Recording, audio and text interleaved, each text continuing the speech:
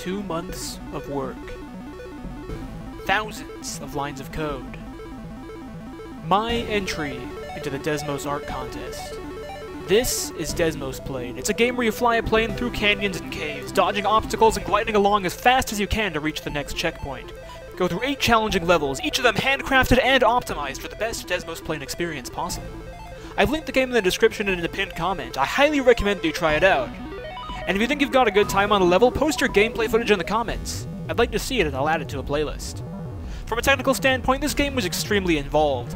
I learned about new algorithms, even designing my own ones. I painstakingly assembled the entire map of this game over the course of weeks. I made an entire programming language for improving my development efficiency.